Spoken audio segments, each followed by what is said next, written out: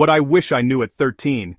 Earth wasn't always blue and lively. It began as a bone-dry rock, missing all the ingredients for life. So, how did we get here? 4.5 billion years ago, Earth was just a hot, dry planet. No water, no air to breathe, nothing. Then came Theia, a Mars-sized planet from the outer solar system, loaded with water and other goodies. Theia smashed into young Earth in a collision so massive, it not only formed our moon, but also delivered the water and chemicals needed for life.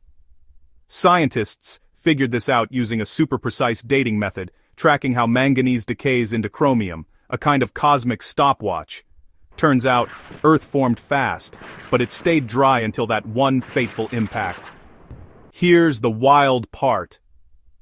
Theia came from a colder part of space, bringing all the volatile stuff Earth was missing.